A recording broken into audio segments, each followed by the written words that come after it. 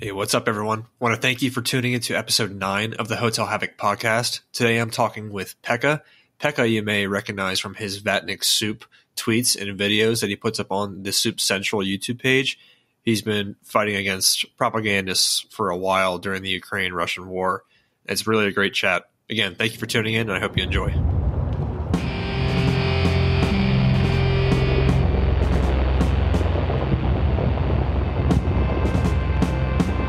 Okay, Pekka, good morning, man. How you doing? Well, good here. How are you? Good. Well, good afternoon to you. You're in a little bit of a different time zone than I am right now. All right, so Pekka, again, man, thanks for joining me today. We've been talking for a bit back and forth, and I know we had some. Obviously, you have a lot going on where you're at, and I'm sure it makes scheduling a little bit difficult. But as always, I appreciate you for joining. So, I just wanted to start off. Tell me a little bit about you. Your background that you're comfortable sharing. Just where you came from, and where you think you're going, essentially. First of all, my name is Pekka Kallioniemi. Can be the surname, especially can be a little tricky for non-Finnish speakers, but my background is in research. So I finished my PhD in interactive technology in 2018.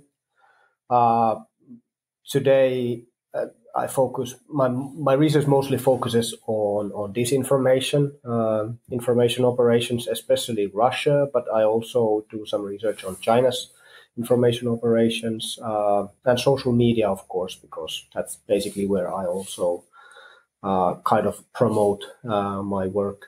But yeah, I come from research, and that's basically almost all of my life. I've been involved in academia, so. I'm kind of used to doing fact checking and that kind of stuff. Okay, yeah, that's interesting. Yeah, I mean, it's got to come in handy for what you've been working on lately. And I got to ask, like, how did the Vatnik soup even get started? Like, where'd the name come from? What really spurred you? Because I didn't even I've seen some of your videos with the where you're in the chef outfit and in the kitchen. Like, where'd that all come from? Okay, I have no idea. Okay, but the whole thing, the Twitter threads or X threads, whatever they are, I started doing them mostly for myself because I realized that a lot of the disinformation and kind of a war propaganda related to Ukraine was coming from some specific accounts. So in academia, they're called super spreader accounts. So if you probably one of the best known super spreader account at the moment is Jackson Hinkle. So a huge following and a lot of these original narratives come from these kind of super spreader accounts. And I started kind of looking into them first in the scale of Finland. So I looked at Finnish so-called super spreaders and who are mainly responsible for pro-Kremlin narratives and propaganda in Finland. I quickly kind of got a list of names and I started researching them a little bit, and I realized that most of the Finnish discussion revolving around the Russia-Ukrainian war came from these accounts, especially the pro-Kremlin discussions. And I thought that it's always the same discussion. It felt like I was in the movie The Groundhog Day, because it was always the same narratives. It was always the bioweapons labs. It was always the genocide and shelling of Donbass for 8 years. It was always NATO expansion. It was always the same narratives and Minsk Accords. And I thought that it doesn't seem organic. And I started looking more into these people, and I decided, okay, I'm going to do these mini threads on Twitter because I had seen them being quite popular on Twitter before. So I thought, okay, I'll give it a go. It was surprising. It went surprisingly well. It was quite popular. The first one, it's about Finnish propagandist Janos Putkonen. And I thought, okay, I'll do this again tomorrow. I'll try it again. Let's see if it's just like a good luck or something, or algorithm was just being nice to me. And then they were quite popular. And I thought, okay, I'm going to do this as long as people can't read them. And yeah, here we are 1 year later, still doing Yeah, Vatnik well, soups. yeah, and they're getting better and better. I'll tell you that. It's interesting. So you were saying that and it was in Finland that you were seeing a lot of the same narratives back and forth, back and forth, back and forth. Out of curiosity, with the ascension to NATO, have you seen or heard different? Has the narratives shifted at all from what you were hearing beforehand? Not really. The only thing that's changed is that these actors are mm, they've lost their powers. Nobody gives a shit about them anymore, basically. And I don't think it's because of Vatnik, but I think it's because Finland has been very good at teaching media literacy and kind of teaching about disinformation already in primary school. Even in kindergarten, you have stories about this kind of stuff. So the good education system gives a pretty good, I wouldn't say immunity, but resistance to this kind of narratives. And of course, Interesting. yeah, and of course we have history with the Russians or the Soviet Union. They invaded us, used a false flag operation. They shelled their own people, and then they started to invade Finland. So we kind of had the history is always with us, and it hasn't been that long. But I forgot to also answer one of your questions. So where the name came from for Vatnik soup.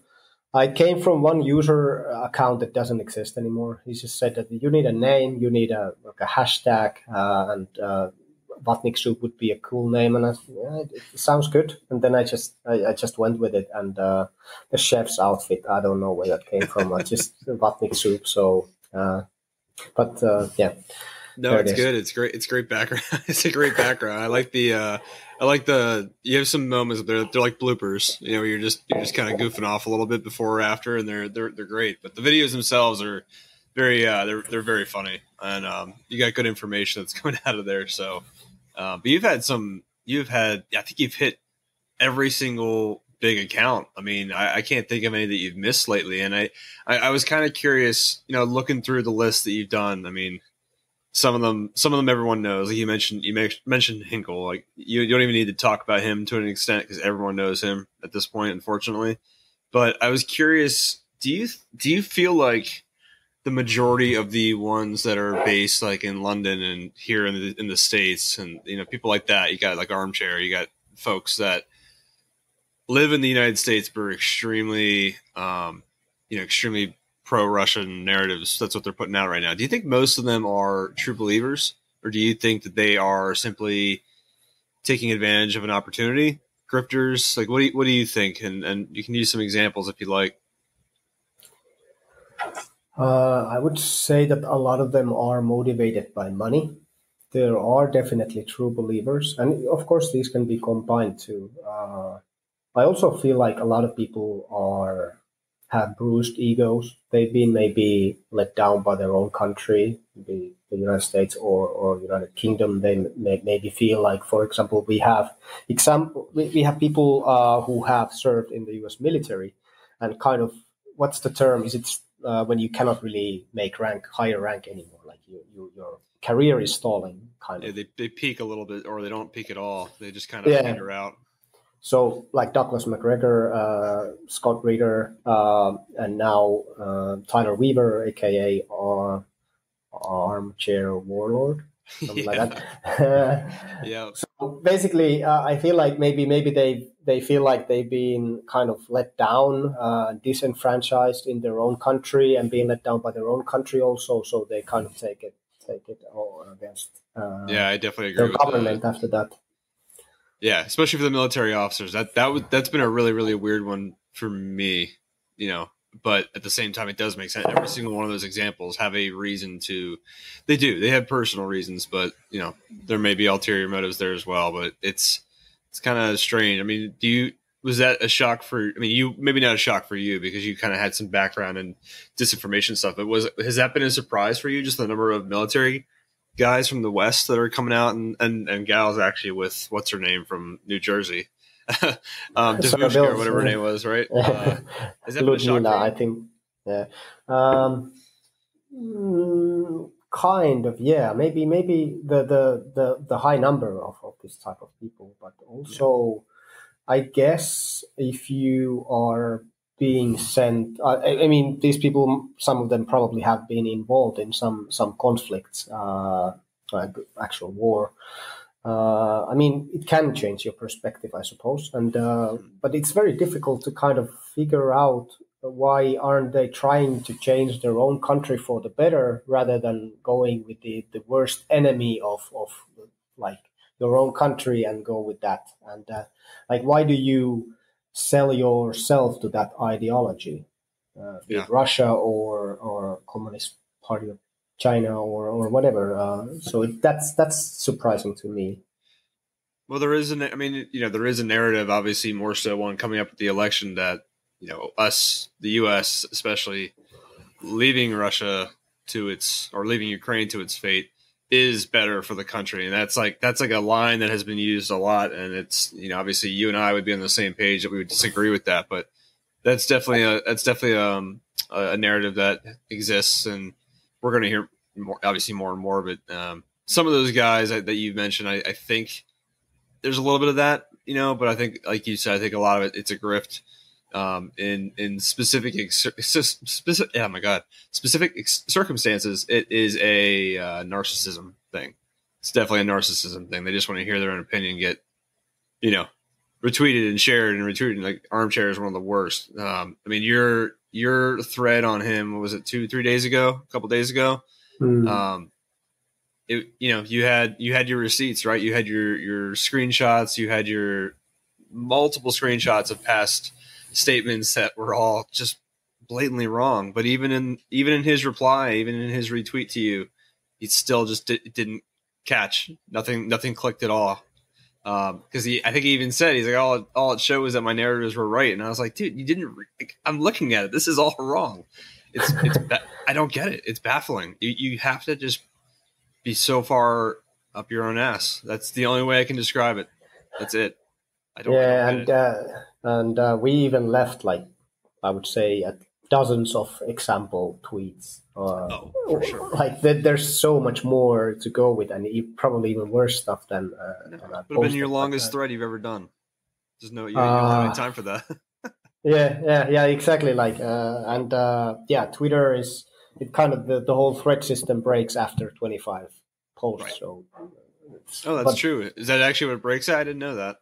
It kind of breaks, so you can only put 25 at once, and then you can put one after that. Like, but it doesn't read very well anymore. And I've realized that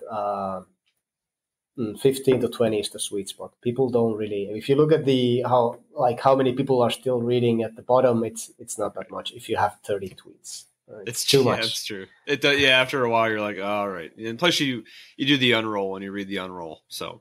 But, just start a Substack if you have to do plus 25. Yeah, that's a good point.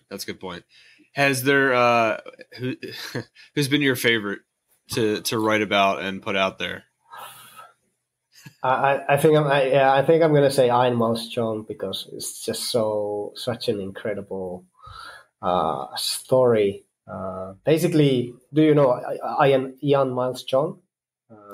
Yes, unfortunately I do. Still Grey, I think his account name. So basically he used to be involved in this extreme social justice movement of like, well, there was this video game kind of phenomenon, or how would you call it? There was some controversy in among video game developers and gamers about harassment of women, and he was involved in that. But then, and he was Gamergate. Like Gamergate, exactly, and he was a big opponent of Putin. Still, I think 2014, maybe even 2016. and you check these old tweets, and it's like Putin is an asshole and that, etc. And then you see that it's like nobody gives a shit. Nobody cares about his tweets, and then he becomes this anti-woke crusader, Putin's best buddy, and suddenly he becomes quite big. So yeah, he's been involved in this kind of grift for a long time, and at some point he kind of maybe figured out how to become noticed and how to get the engagement. And to me, he seems like completely cynical person who has no kind of his only value is the money value he gets from his post, basically. And but yeah, he's also a columnist for RT, kind of doing this anti-woke stuff. I wouldn't go and read the columns; they're not very good. But if you're interested, you can check them. But yeah, probably my favorite. Another one I would say Kim.com, because it just became such a big thing. So like him suing me, threatening to sue me.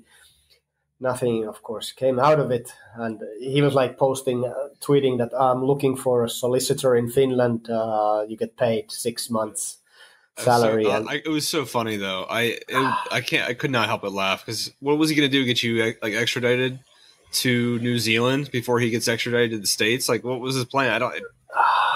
Ridiculous. Yeah, and he's actually I think his mother is Finnish, so he's half Finnish. Yeah. So, but the thing is that he didn't really he thinks that the justice system in Finland works like it works in the US, probably, like you can get huge fines and so on, but you cannot really profit from a lawsuit in Finland. So basically, the fines are quite small, and it's yeah, so it doesn't really work like that. But I mean, what would he have sued you for? Defamation? I mean, what was the actual? You know what I mean? Like what would you even do? Yeah, I don't think he had any grounds. Basically, what I did in this case too was just refer to his own words and some of the legal documents. But yeah. Eventually he blocked me. And the same happened with Ian Maestjong. He was trying to kind of do a counter thing, but he couldn't, and then he just blocked me. So that's like the final move. It's always the easy answer. I mean, just maybe start with that. If it's never gonna, it doesn't seem to go. I mean, like you said, you guys do a good job at bringing receipts. I mean, there's nothing in there that isn't backed up by an example or an image, a link, to a statement being made. I mean, it's not just speculation. So kudos to you guys for that. But the reactions are really, really funny. Yeah. They're really funny. Yeah, and to be honest, the moments when the account following has grown the fastest is when all these controversial events happen. So, I mean, it just kind of reinforces the idea that this kind of hate farming or rage farming is a thing, and people are drawn into controversies and this kind of drama, and people want to see more of that. So. Yeah, if I think I could provide hint for everybody who's going to be in the future editions of Vatnik Soup. I probably the best thing to do is just be quiet, because social media, everything dies pretty quickly. So engaging often brings more drama. True. I mean, what you're trying to do is just put out a nugget of truth. At the very least, if anyone is just scrolling through and wondering if someone's a valid source, they can at least go back to yours and say, oh, well, maybe there's some reasons to doubt this information coming out. But to be honest, like the other side, the cynical side of my brain is like, there's so many out there that you can attach an image of an actual tweet or statement that they made. They'll still deny it, like it just doesn't exist. I mean, there's just some people out there it doesn't mean anything to. But I think, like you said, I mean, disinformation is great just to tackle right then and there with some really solid proof of the statements, proof of anything, proof showing otherwise, and then you just let it, you let it wither from there. It seems to it's been good. It's been good to see, because I didn't use the last time I remember using Twitter was like a decade ago, and it was just bad. When the first war in Ukraine kicked off in 2014, it was just all Russian bots. I mean, there was nothing. You couldn't find anything. It was crazy. And maybe it was on me because I wasn't really using it. I didn't really know where to look, who to talk to, I'm not sure. But then this time around, it's been very, very, very different. And I'm kind of curious. Is that just me? Like, have you noticed that the response to bot farms and the response to all these like random narratives coming out of who knows where? Have you noticed it's been a little bit more aggressive from like the Western point of view? Again, up till now, I don't remember ever seeing a lot of pushback to the bots. But now, like, you have like NAFO, you have like many organizations like that aren't actually organizations; they're just people that just trying to push back on narratives. Did you expect that? Anything like that, or has it been kind of a surprise? NAFO was just a complete surprise to me. I come from a kind of a different background when it comes to social media. I was in 2014. I was on a lot on 4chan, and it was probably even worse than Twitter in many ways. But yeah, it's so I kind of know how bad the environment can be. I've also been. To some extent, I've been going to 8chan at some point, but NAFO has been extremely powerful counter to all this disinformation and pro-Kremlin propaganda. I've said it 100 times, and I can say it 100 times more. I don't. And also, I've said this before, but they also helped me grow. So NAFO, whatever is the correct pronunciation, they kind of helped me grow in the beginning. So just kind of this decentralized network of activists, I gained a lot of followers from that, and also, yeah, maybe I didn't exploit the NAFO network, but it really benefited me, and I also try to promote NAFO and NAFO individual NAFO activists because of that, because they helped me in the beginning, so I want to help them now. And I think this is something that's also the difference between, if you look at Ian Miles Strong and any average NAFO activist, the difference is that Ian Miles Strong is interested in Ian Miles Strong, nobody else. You look at NAFO activists; they're always sharing crowdfunding efforts, fundraisers, any kind of interesting posts. They're doing bonking and this kind of like reporting trolls, and so it's for Ukraine. They are altruistic rather than these very self-centered grifters who are basically interested in themselves, like Jackson Hinkle and Ian Strong, probably the biggest, like the most kind of evident examples. Yeah, and they had some very public spats too. This big guy. I mean, they're like, especially when because with everything going on in Palestine, Israel right now, there was a few that they were butting heads in public for a while. It was interesting to see. I don't know if that was indicative of anything. I mean, I think that was kind of par for the course, but yeah, no, but you're right. I wouldn't consider it exploiting or anything. I think you're putting out information that that group of people and people that are interested in those same topics want to see. So it's beneficial, And again, it's helpful to have something to go back to and say, nope, this is why this is wrong, and this is why this narrative doesn't make any sense, and here's example and here's proof. So it's great, and I think I'm looking forward to seeing more. Do you have any? I know you just posted one this morning that I haven't gotten to, or this morning for me. I haven't gotten to read it yet, but do you have any very interesting ones coming up that you're excited about that you want to spoil, or do you want to keep those a secret for now? I can talk about the future stuff, no problem. So I've been doing quite a lot of research on this So there's this big movement in the States. It's driven by Tucker Carlson that Zelensky and his kind of government is fighting against some of the churches in Ukraine. So like forbidding them to do basically anything. And they've been pushing this very aggressively because they probably want to affect the voters on the matter. So, as we all know, in the United States, religion still plays a very large role, and kind of this anti-Christian approach. They're kind of trying it, and it's working, like surprisingly well. So.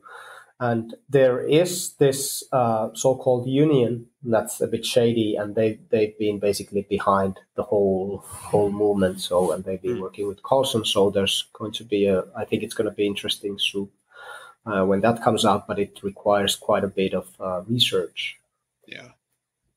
So if you look at Tucker Carlson's latest episodes, I don't know what they're called, his propaganda pieces, they focus around this religion and how Zelensky and Ukraine is forbidding some kind of like Orthodox churches, which are basically they are directly connected to the Kremlin, and as we all know, the Orthodox Church in Russia is closely related to KGB, FSB operations. So basically, it's been used for espionage for a long time. So they probably have a good reason to actually close these churches. But they'll just Tucker Carlson and his friends, they spin it somehow that it seems like it's this.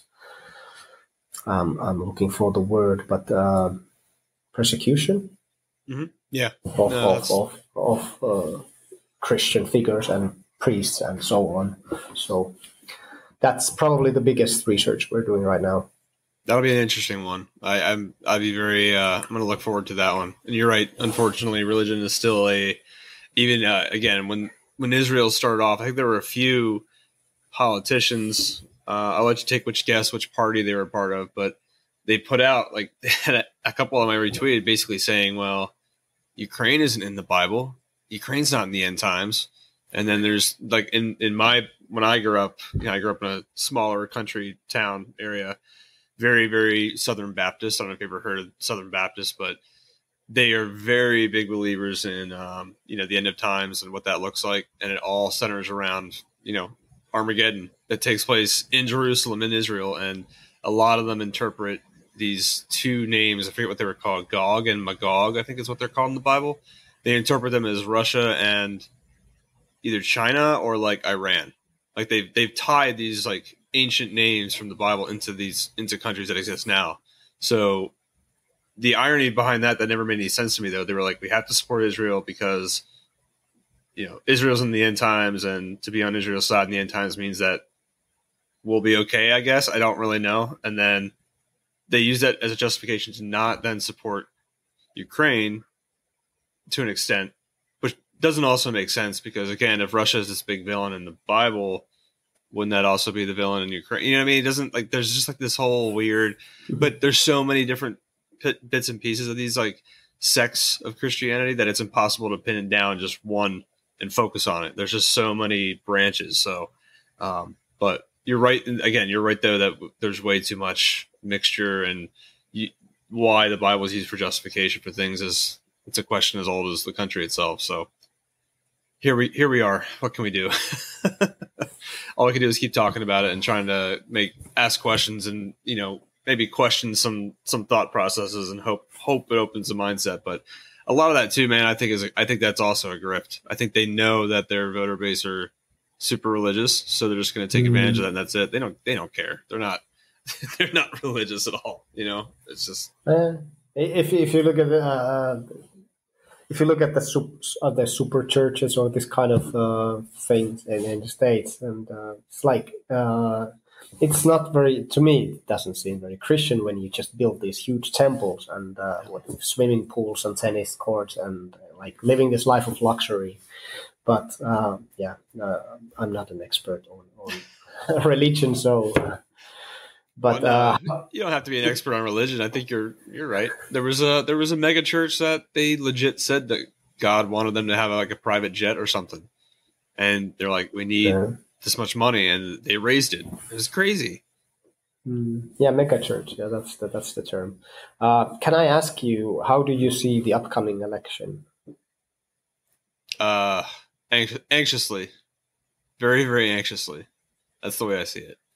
I think it's I don't know. I just don't know. I don't know what's going to happen. I don't know. Obviously, Trump's the front leader for the Republican Party right now. He has 30 indictments going on all at once.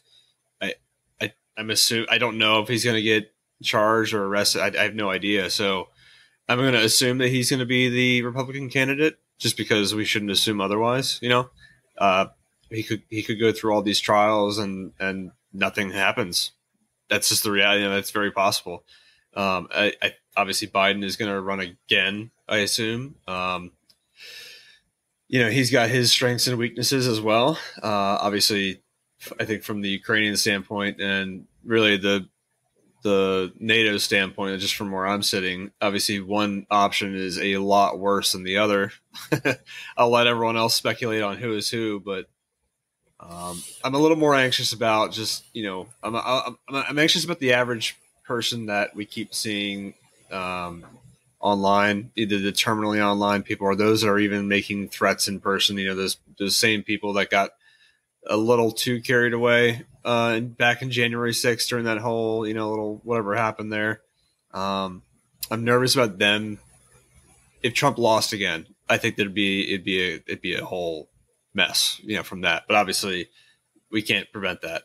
I think the longer term problem I have is that you cannot have a conversation now about elections or even trials. It doesn't matter. Everything is corrupt now. So Trump could win, and they obviously wouldn't say a word. But the second he loses, if he loses, it's the elections are fraud. Everything is fake. We're living in a dictatorship, that kind of thing. So Trump could be found guilty tomorrow on all these indictments. Well, the jury was stacked against him. The DOJ is corrupt. But on the same side, Trump this past week, put out like a list of people he's going to target if he becomes president, which to me sounds like a corrupt Department of Justice, right? So I'm more nervous about the bipartisanship, the split. It's very, very split right now. And it's mostly, you'd know better than I would. I mean, a lot of it is blown out of proportion, right? You see like you said, you see this stuff that's going to go negative. That's what shares fast online, because good stuff doesn't.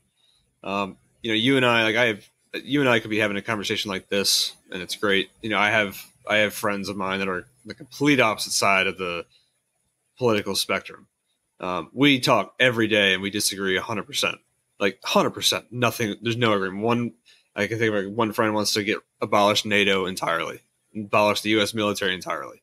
Obviously, we disagree very strongly on that, but him and I are still really good friends. We can still talk through stuff like that and get to the end.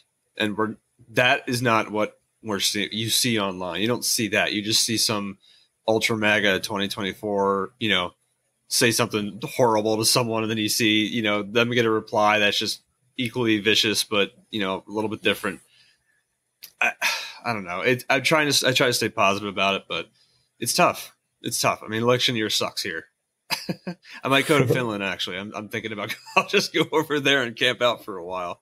You're always welcome. Yeah, I appreciate it. When I'm there, you're always welcome to. I'll show you around. I'll book the ticket. I've always wanted to go, though. I do legitimately want to go to Finland and just Scandinavia in general at some point. But my last trip to Europe was just to Ireland. But I gotta spread out a little bit more. I haven't had the opportunity to do that yet. Soon, maybe come January in the next year, I'll be there. Yeah, just let me know in advance, and I'll book the tickets too. But yeah, about the like social media and interactions, also online interactions, it's missing a lot from. It's not human interaction in my view. It's like it's this it lacks this essential part of human interaction, like this face-to-face communication, and us being like there's non-verbal communication, and it's this very cold, hard approach to having discussions. You don't see any emotion from the other person, and it's very provocative, and it's very polarizing. And it seems that when people are online, especially anonymously, they post the most extreme takes on everything, and it's extremely controversial. And we also tend to react the strongest to this kind of take. So you take these uh, provocateurs like Ian Miles Chong or Jackson Hinkle. It's we are drawn to this kind of people because even those who kind of oppose their thinking and worldview, we are drawn to them because they're like so controversial. They're such an assholes that we just have to go and see what they've been posting today. And this is how they make their money. Is basically this, and this is why Tucker Carlson is such a big character. He's very controversial, and he probably doesn't believe 100% that he's saying. He's even admitted it himself on this lawsuit on this election stuff. He admitted it, and he's just basically for the money and for the fame and I don't know, attention, whatever is the motivator there, ego. It is pretty wild, though. I mean, he literally was quoted as saying that was related to the election, wasn't it? That they were talking about like Fox pushing that the election was stolen, and most of the Fox executives were like, no, it wasn't, or we know it's not, but they pushed it anyway. Wasn't that was like the whole shebang? Like you said, he got quoted saying stuff like that. People still just buy everything he's saying. I'm like, dude, he admitted that he is saying it for the sake of the audience. Not a true believer, but it doesn't matter. It's just the words, they just read the words. That's people don't care. Yeah, people don't care, and they'll just say that. I mean, it's a conspiracy or something like that. It's yeah. They'll make something up so that their whole worldview doesn't crash and burn. So they kind of have to explain the thing so that it sounds reasonable and rational to themselves. So, yeah, but it's this. Lately, I've been talking a lot about this, like cognitive warfare. So it's more about battle of the minds, and I still feel like there's a lot of people who, with proper education and informing, could be turned to think differently. And I think it's perfectly fine to be kind of skeptical in your thinking and always kind of try to find a rational in things. And this kind of thinking, critical thinking, should be taught to everybody. So it shouldn't be like, okay, Donald Trump or Joe Biden says something and that's the truth. That's the absolute truth because it's come on, it's Donald Trump or it's Joe Biden. But we should have a critical approach to absolutely everything. But without resorting to conspiracy theories or there should be evidence also. Yeah, well, critical thinking is hard. It takes a lot more time. Yeah, it's much easier to just take things as they are given to you and just go with that. Yep, what can you do? What can you do? I did start changing how I respond. You're right, because I think at some point a lot of it was just like Hinkle was one of the worst. I think he was purely baiting to get engagement. Like he would say something like completely off the wall. He somehow managed to offend like 2 or 3 groups at once, but it was such like a nonsense statement. I started to realize that's all it is. It's just to push engagement. It's just to get people to hate click, so you can start pulling in ad revenue. So a lot of them I will not retweet anymore. I've stopped doing it entirely. All I do, kind of like what you do, is I just take screenshots, so that way they get no traffic to that post. I'm not doing it anymore, and it seems to be helpful. I mean, I don't know, but I'm hoping that at least for me personally, I'm trying to avoid that at all. I don't want them to get a cent even from me reading through it and just getting irritated. I don't even want them to get that. But, a few of them now I just kind of laugh at because we know who they are. We know they have nothing to offer. So you can sort of kind of just like let it go past you and not think too much about. But again, like you're doing, calling it out is still important. You should call it out, especially if it's dangerously wrong. Yeah, and I feel like what's important is to bring out the motives. Why are people doing this? Because once maybe somebody realizes that maybe Tucker Carlson or Jackson Hinkle or whoever is doing it for money or to kind of feed their ego, or I don't know, maybe there's some compromise on them, compromising content. You kind of realize, okay, where is all this coming from? And I've sometimes I've written about this acronym called MICE. Maybe you know it. So money, ideology, compromat or compromising content or like video material, and ego. So MICE, and those I classify them as the main motivator, four main motivators for Vatnik's in why they do what they do. So basically, a lot of stuff you can explain this, and of course, they can be. A lot of people can also be motivated by multiple things. So maybe ideology and money, or money and ego. Both they go very well hand in hand. So that they do. But yeah, I've been trying to kind of build a theory on this, around this, like how these people are motivated. The acronym itself, it comes from counter-espionage. So how the CIA used to kind of try and recruit counter spies, or whatever they called, or spies in general. And these four motivators were kind of mentioned there. It's the whole system has kind of outlived its usability in espionage, but I think it applies quite well to this kind of disinformation and propaganda spreading.